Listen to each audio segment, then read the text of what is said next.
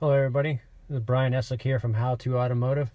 Today I'm going to walk you through the steps of resetting your service maintenance light on your 2009 Mercedes E350. The first thing you need to do is have all doors, windows, trunks, hoods, everything needs to be shut.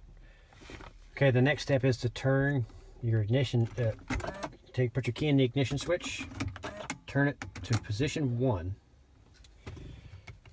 and then on your screen here you need it to display the temperature.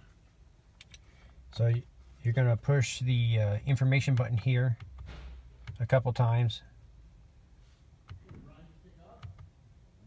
until the temperature displays. So after the temperature displays, on the left console there's a button here for the trip reset. You push that 3 times in a row. 1, 2, 3. You hear the audible beep, and you'll see this displayed.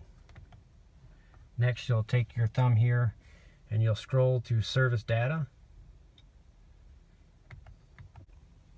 So you scroll until you see service data.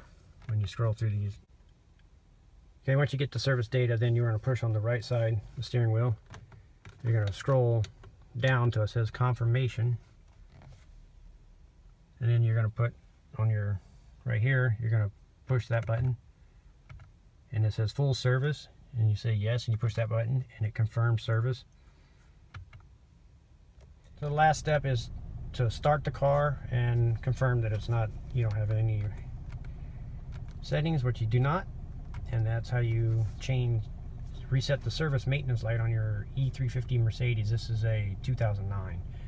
Once again, it's my pleasure sharing my experience with you guys, and I'd like to thank you for watching my videos.